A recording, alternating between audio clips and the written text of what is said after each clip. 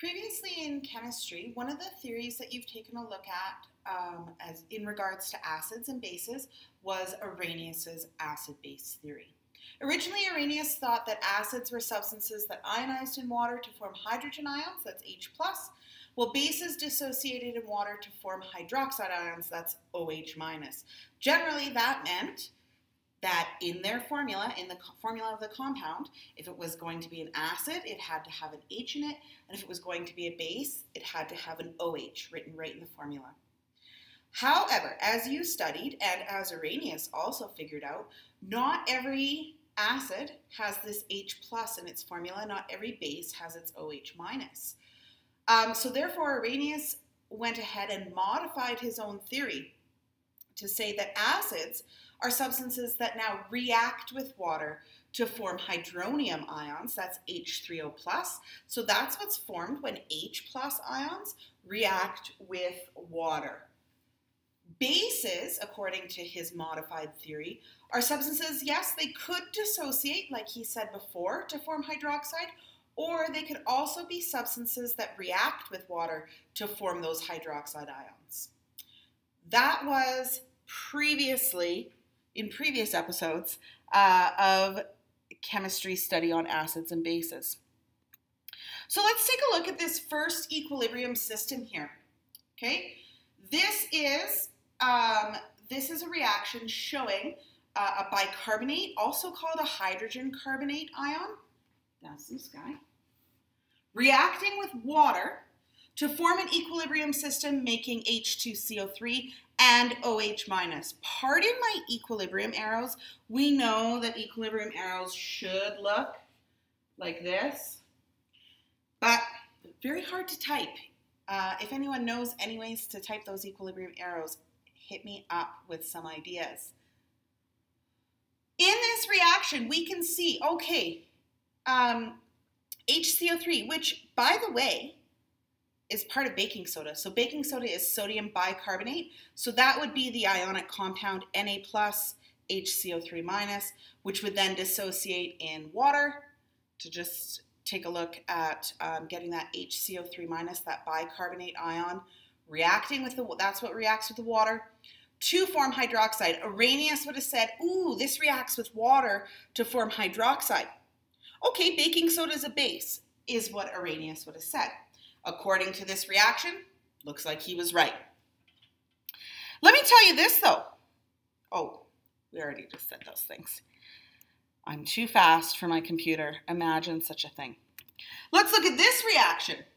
Here we have same bicarbonate ion. If I'm in the lab and I'm careless and I accidentally spill a strong base, say it was sodium hydroxide, and I got these pretty harmful hydroxide ions floating around, one of the things that I could do to help neutralize that spill before I clean it up is I could add some baking soda to it. Again, those bicarbonate ions. And what would happen is the bicarbonate ions are going to react with the hydroxide to form water, okay, which would lower the pH. So say this spill of base had a pH of like 13-ish. I don't know, I'm just making this up. Because we're making products that are more neutral, we're going to see like this would have a much lower pH. Maybe let's say like the combo of these two products would have a pH of around 9. That would be definitely way more safe for me to touch before I had to clean it up. Now, lab safety aside, what's going on here? We just talked in number 1 about how bicarbonate was a base. It reacted with water, it formed hydroxide, that's a base. But in reaction 2, as we go through and look at it, we see that the bicarbonate ion is actually lowering the pH of hydroxide, which that's what an acid would do. What's happening here? Is bicarbonate an acid or is it a base? And Arrhenius didn't have any answer for that. So along came these two other guys, Bronsted and Lowry, and they developed their concept of what is an acid and a base. Okay, let's take a look at that. That's where we kind of pick things up in our development of acid-base theory. First and foremost, Bronsted-Lowry does not define a substance as specifically an acid or a base. It defines reaction entities based on how they behave. So that baking soda that you have sitting in your pantry right now, Bronsted-Lowry would tell you that's nothing. It's a box of baking soda sitting there. It's not until the baking soda takes part in a reaction that Bronsted and Lowry would be able to classify it as an acid or a base. That's the first part of their theory. Really unique. So what's an acid?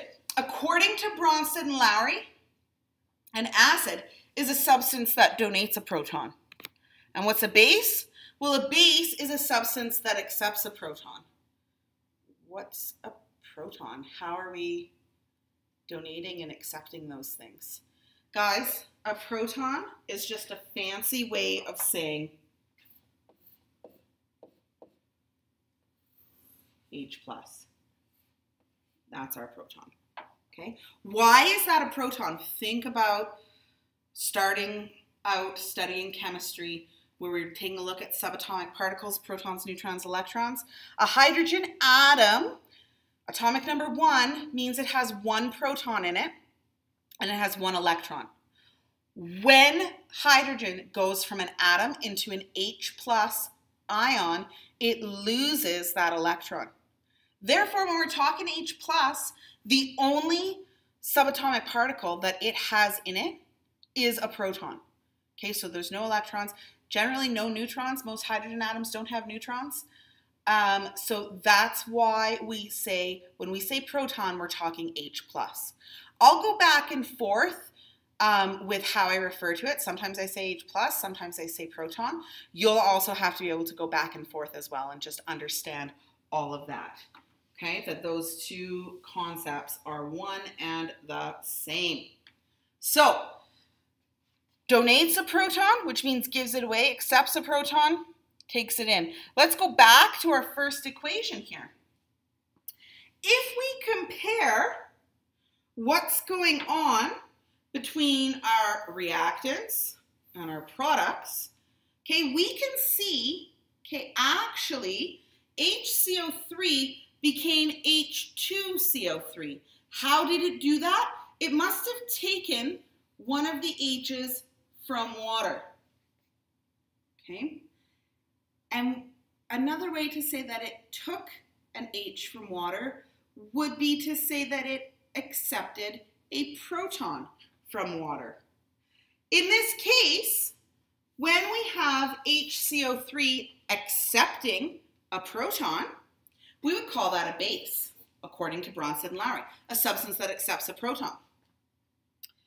Which, hold on to your seats, this is going to blow your mind, because the water was the one that donated that proton to HCO3, water's an acid. What? So we could take a look at, if we were talking about empirical definitions of acids, where we're like, oh, acids have a pH of below 7. Water doesn't have a pH of below 7. And that's okay. According to Bronsted and Lowry, we're not classifying acids, bases based on their pH. We're classifying them based on what are they doing in the reaction. Here, water donates a proton, an H+. That makes it an acid. Who's accepting the proton? It's the HCO3. That makes it a base. Now, if we take a look at that second reaction that we talked about, we have HCO3 plus hydroxide, and it's making CO3 2- and H2O. So if we compare reactants to products, what does it look like has happened? Well, it looks like this little H from HCO3 took a journey over to OH. Okay? We could say HCO3 was the proton donor, and OH minus was the proton acceptor. Okay? Or make it even shorter, HCO3, because it's the proton donor, is an acid, and OH minus, because it's the proton acceptor, is the base. That's what Bronsted and Lowry tell us with their concept. Now, there's a few more points to Bronsted-Lowry's ideas. Let's take a look at those.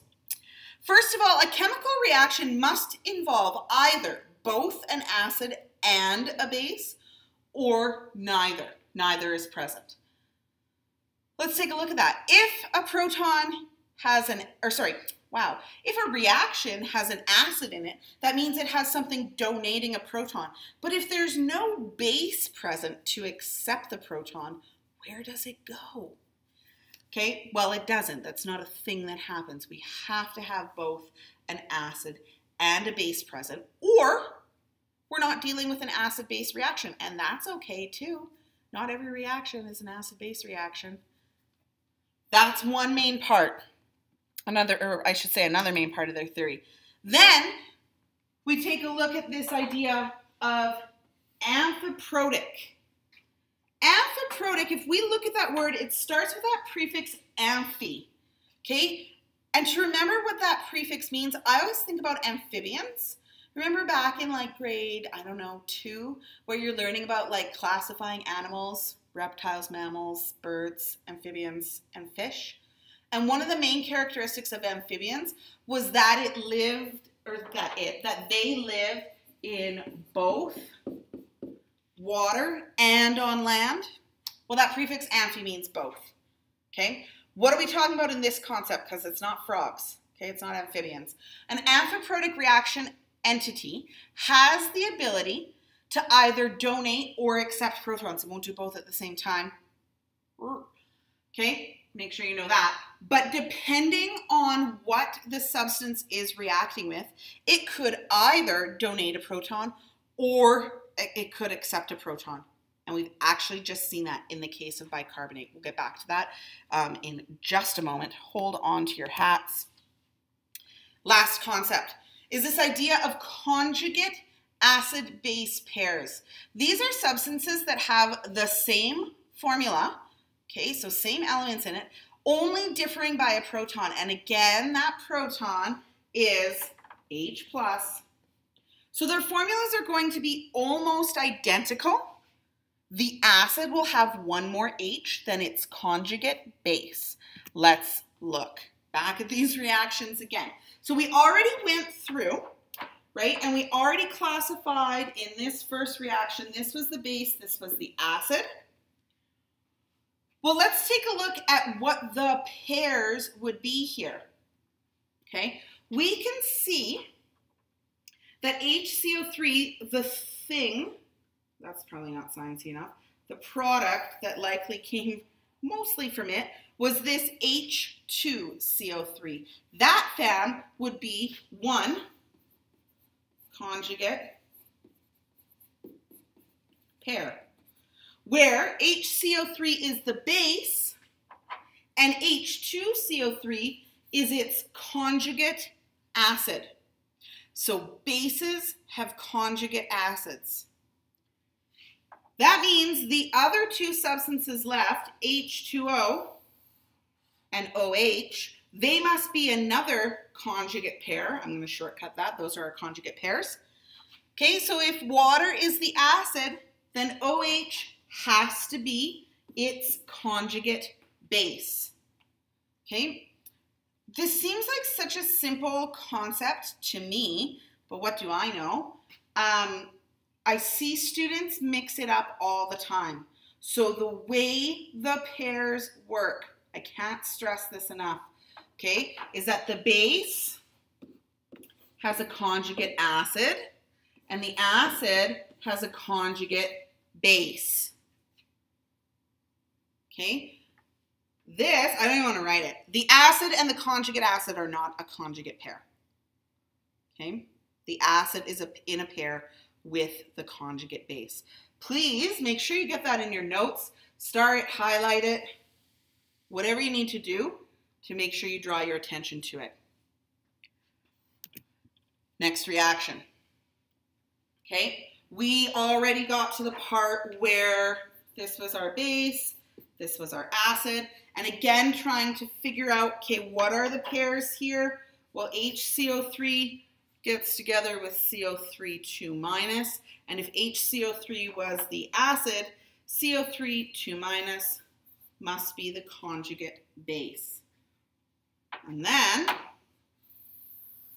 OH and H2O. Hydroxide's the base, so water must be our conjugate acid. Okay. Let me break this down even further for you. When we look at an acid-base reaction using the lens of Bronsted-Lowry's ideas, we have an acid and a base as the reactants. For products, we have the conjugate acid and conjugate base. Okay, that's how these react. Or sorry, that's how these reactions work. Let's jump back to this idea of amphiprotic. We can see in reaction 1, where bicarbonate acts as a base, that's different than in reaction 2, where bicarbonate is acting as an acid. So bicarbonate, hydrogen carbonate ions, would be something that we could call amphiprotic. Sometimes it will react as a base and it will accept a proton. Sometimes it will react as an acid and it will donate a proton. Those are the ideas behind Bronsted-Lowry's acid-base concept. What I would suggest now is that you pause this video, go through a bunch of examples where you're just looking at reactions, you're identifying what's the base, what's the acid, what's the conjugate acid, what's the conjugate base. Hey, can you find any amphiprotic reaction entities before you move on to the next part of this video? Here we have yet another data table to use in this course. This data table, it's spread out over 2 pages, and this was the best I could make it look. Okay, I know it's very small. You probably can't read anything right off the screen, but you also probably can find a better version of this to have in paper copy in front of your face. I just want to talk really quickly about how this table is set up. You can see in the first column here, also I should say that these two, that's terrible, these two are one table, but my version has them on 2 separate pages, and so I kind of had to do a side-by-side. Okay, bear with me. You'll make it through. So this first column, look at this, I'll point out both to you, is the names. Okay, we have the common name, we have the name of the acid, and sometimes they offer you the name of the ion as well. You just have to double check and see if it's there. Okay, next column. These are all the acids. Ooh, I should make sure that you guys know when I say these are all the acids, they're not all the acids in the world, but in this column is acids, okay? There might be some missing. There's a few missing. These are the common ones, okay? Third column, bases. Okay, so in fact, if we took a look comparing the acid column to the base column in this particular example, I don't even know if you guys can see it clearly, but first we have the acid, and then next to it written, we actually have the conjugate base for that acid, okay? And the way that this table is set up, so this would be, this part here would be like the top of the table, okay, versus down here, this is the bottom of the table. The way these acids are set up is in order of strength. So we start with our strongest acids on the top on the left-hand side, or in the left-hand column, I guess, of the 2 formulas. We have 6 strong acids. They're all the acids that are above hydronium. Okay, that's hydronium there. When we have 6 strong acids present, really, because what makes an acid strong is the fact that it reacts 100% with water to form hydronium. So when we're talking about 6 strong acids, we're just really any of those 6. We're not talking about like specifically HNO3 or HCl, anything like that. We're talking about H3O, just straight up hydronium. Why? Because it reacts 100% with water in solution to form hydronium, which means no equilibrium system formed for strong acids, and all we have present in the solution would be the hydronium ion and then whatever anion, which will all be spectators, by the way. Okay? That's our strong acids, but then when we take a look at our weak acids, which start with oxalic acid there, okay, they continue to be listed in order of strength. So here we would have our strongest acids. And then as we went down this acid column, both pages, we would end up with our weakest acid. Oh, it's water. That probably makes you feel a little bit better than earlier when I told you that water was an acid to begin with. Yeah, it's a very weak acid. That's how the acids are set up. Now, conversely, bases, if we look at our bases, hey, we've got hydroxide right here. That's the strongest base we're going to get. So the bases, the strongest base is in the bottom right. And then as you go up the right-hand side of these base formulas, we land up here with our weakest base. And guess what? That's water too. Okay? Guys, this table is set up following the exact same ideas that a redox table is set up, except for instead of talking about oxidizing agents and reducing agents, we are talking about acids and bases. So that's how this table is set up.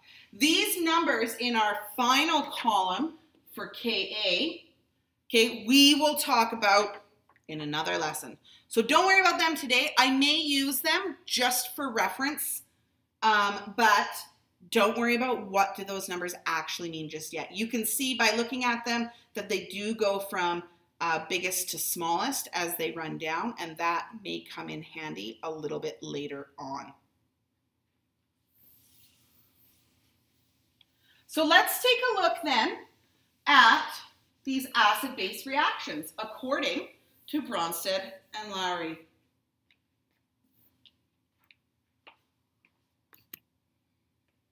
How can we predict acid-base reactions? Well, it should greatly excite you that we are going to use another 5-step method. And I know some of you guys might be looking. These are all the steps here. I've only written 4 because I took the hard one out. By hard, I mean time-consuming, so don't worry too much about that. First things first, stop me if this sounds familiar. We want to list all entities present. This little table here will tell you what you have present. So for example, you have to remember when we have ionic compounds, they dissociate into cation and anion in solution. When we have, the next one's ionic oxides, I honestly don't think you're going to see too much of that. Strong acids, they're going to react 100% with water, so all we're going to have is the hydronium ion, and then the conjugate base, which will be a spectator, but let's have good form and list it anyways, I guess. Weak acids, okay, because weak acids ionize in water less than 50%, we're going to keep them all together. Okay, we're not going to be talking about hydronium present. We're just going to write the weak acid and also weak base, okay, those bottom 2 rows. Those formulas just stay all together. So when you're listing your entities present, you have to make sure that you know, is something going to dissociate? Is it going to react 100% with water, strong acid, to form hydronium? Or is this a weak acid or weak base, in which case I just keep the formula as is? Also remember, when we're talking acid-base reactions, they happen in solution, which means water is always present. Once you've listed all your entities, you can use your data table that we just talked about to determine what's the strongest acid, so highest up in the left column, and what's the strongest base, lowest down in the right column. Then, step 3, once you know your strongest acid, strongest base, you're going to write a reaction that shows the transfer of one proton from the strongest acid to the strongest base. Draw your arrow, and then you get the conjugate acid and conjugate base as your products. And lastly, we want to predict the position of equilibrium. Okay, and we're going to use this generalization right here. What is this showing? If the strongest acid is higher up in the left-hand column than and it's above where the strongest base is in the right-hand column, this reaction proceeds, the forward reaction proceeds greater than 50%, which also means products are favored. That's a C. So products favored, or you could say the forward reaction is favored. If the strongest acid is found in the left-hand column below where the strongest base is found in the right-hand column, then the forward reaction proceeds less than 50%. Okay? What does that mean? It means reactants are favored, and it means the reverse reaction / reactant side are favored. Okay, same generalization or same idea, same visual as we used in redox when we were taking a look at if a reaction was going to be spontaneous or non-spontaneous. Let's go through some examples here.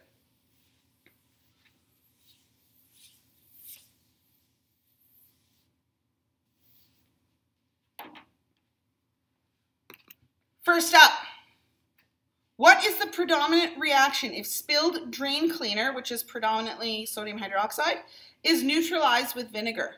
Are reactants or products favored in this reaction? So step 1, let's list all of our entities present. We have sodium hydroxide, which would dissociate into sodium ions and hydroxide ions. Then we have vinegar, and it's important to know that vinegar is a solution of acetic acid. Acetic acid, which is a weak acid, okay, so its formula would stay intact, CH3COOH. And then, because we've got all these aqueous solutions, we have water present. What I want you to do right now, pause this video, use your data table to find what's the strongest acid, what's the strongest base we have present from this list. Hydroxide, strongest base. It's found right at the very bottom on the right-hand side, OH minus. And acetic acid is our strongest acid. It is found with a Ka value of 1.8 times 10 to the negative 5. Again, I know you don't really know what those numbers mean probably, but I'm just using it as a reference. So I don't have to be like, oh, 2/3 down. Okay, 1.8 times 10 to the negative 5. There's your acetic acid. Water also appears as an acid or a base, but it is definitely weaker than either hydroxide as a base or acetic acid as an acid. So we have found what's going to be reacting.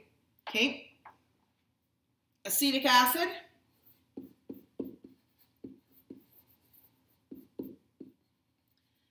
plus hydroxide, so there's our acid plus our base, Then products. So what's going to happen here? What's going to happen is this little H at the end of acetic acid is going to go and be donated to hydroxide. That's what acids do. They donate protons.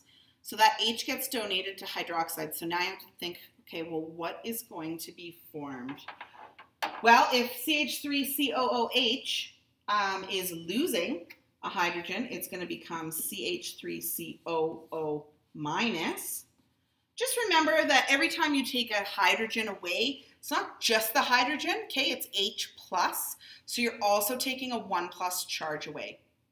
Similarly, when we are adding an H, it's not just the H on its own, it also comes with a positive 1 charge, so your whatever the base is going to increase in charge by 1.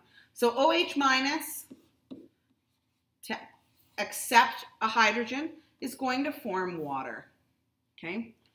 OH plus another H plus is going to make 2 hydrogens, 1 oxygen. We call that H2O, that's water. Those are your products. So again, classifying acid, base. Conjugate base, okay? Remember, the conjugate base is part of a pair with the acid.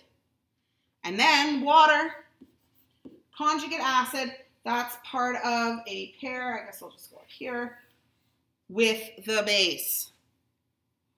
I've deliberately left my arrows till the end. Gang, what we see here is OH minus, which is not just the strongest base we have here, it is also a strong base. There's only one strong base, it's hydroxide. Okay? Whenever you have either a strong base or a strong acid reacting, we're actually not forming an equilibrium system. We're having a quantitative reaction. Therefore, we use our quantitative arrow. Remember, that's an arrow like you see in literally every other chemical reaction except equilibrium systems that shows that this reaction proceeds in one direction only. Okay, so quantitative arrows only when you have strong acids, strong bases. Everything else will be equilibrium. Okay, that's this example. Next up, one last one to go through here.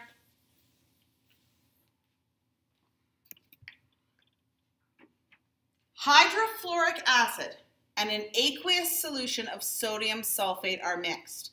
Cool. Let's go through. Step 1, list our entities. Hydrofluoric acid, let's check on the data table. Oh, it's not one of the 6 strong acids, therefore it's not going to form hydronium and then F minus. So we just keep that whole formula together. It's HF.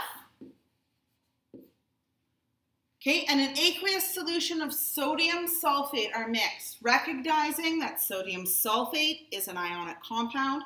That means in water, when it's in a solution, it's going to dissociate into sodium ions and sulfate ions.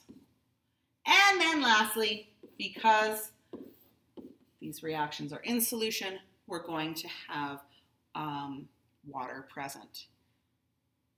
Pause. Figure out your strongest acid, strongest base.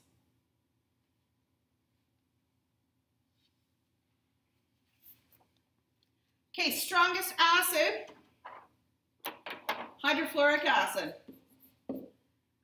It is at 6.3 times 10 to the negative 4. And then strongest base is this sulfate ion. It's at 1.0 times 10 to the negative 2. Hot tip, if you guys have study flags, you can use them on this data table to flag your strongest acid, strongest base, so you don't have to find them, lose them, find them again, maybe lose them again, find them a last time. Okay, so you can go ahead and flag them. That just makes things a little bit easier, working smarter, not harder. Then, let's write our reaction. HF, so our acid plus our base, SO4 2 minus. Okay, this time we have a weak acid and a weak base reacting. So this will be an equilibrium system.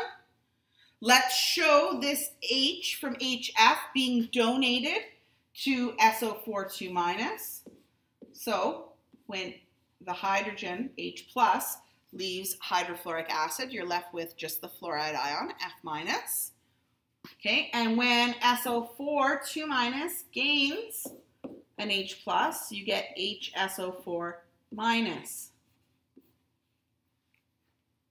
Identifying everything, just as practice, acid plus base. This is my conjugate base. Remember, that's what pairs with the acid. This is my conjugate acid, which is what pairs with the base. There we have it. Quick summary, ideas of Bronsted-Lowry's concept and how we use that information to predict acid-base reactions. Remember, now we're talking about acids and bases in terms of how do they behave in a reaction. So does a substance donate a proton, in which case it's an acid? Does it accept a proton, in which case it's a base? We talked about conjugate pairs, how acids pair with their conjugate base and bases pair with their conjugate acid. And we talked about amphiprotic substances. And then you used all of that knowledge as well as our acid-base strength table, data table, to find out how to predict acid-base reactions, which it just dawns on me I did not put my percentage. So anytime we have equilibrium arrows, tisk, tisk, me, we need to say, okay, what's the extent of this forward reaction? So here, again, our strongest acid, HF, is below our strongest base, which means that this reaction will happen, the forward reaction will happen less than 50%. Just wanted to see if you guys are paying attention. I didn't forget that at all. Okay, get lots of practice in. Solidify these concepts in your brains. Please make sure you're asking questions if you have them.